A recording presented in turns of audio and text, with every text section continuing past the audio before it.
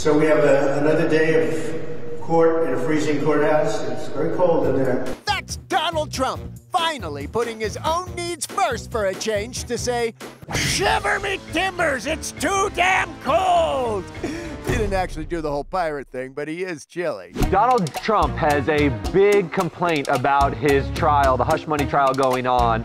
Courtroom is freezing. He was doing his usual press conference outside where he brings up that it's way too cold in the courtroom. It's very cold in there, on purpose, I believe. He thinks they're dialing down the thermostat. For what reason? Maybe torture? Some places want to keep it super cold so you don't fall asleep. In that case, they should turn the thermostat down, because Trump's been a wee bit drowsy in court.